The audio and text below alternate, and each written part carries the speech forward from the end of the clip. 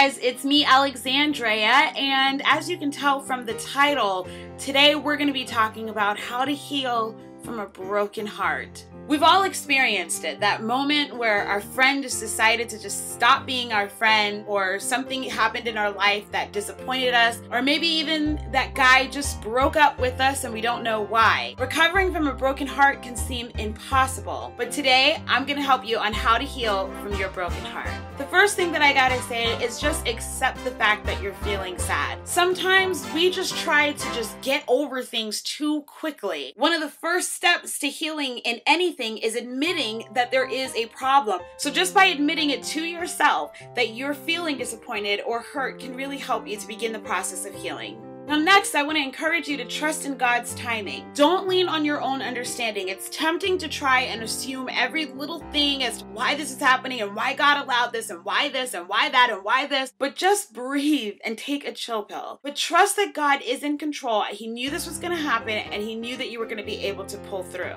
Third, it is really important at this time that you remind yourself that you are loved by God and you are not alone. Satan is going to try to convince you that you're unlovable, alone, and unworthy of anybody's affection. But that is not true. A relationship is nice to have, but it is not the only place or even the purest place that you'll find love. In Isaiah 41:10 it says, "Fear not, for I am with you." And if you have trouble believing Him, just keep repeating it to yourself over and over and over again until your heart begins to warm up and realize that you are truly loved by God and that you're not alone and that He will send you someone when it is the perfect timing. The fourth thing that I want to encourage is finding comfort in your friendships. Don't avoid your friends because you're dealing with a broken heart. Matter of fact, spend more time with your friends because you're dealing with a broken heart. Ask them to pray for you as well. The Bible encourages us to bear one another's burdens, and the only way that we're going to be able to bear each other's burdens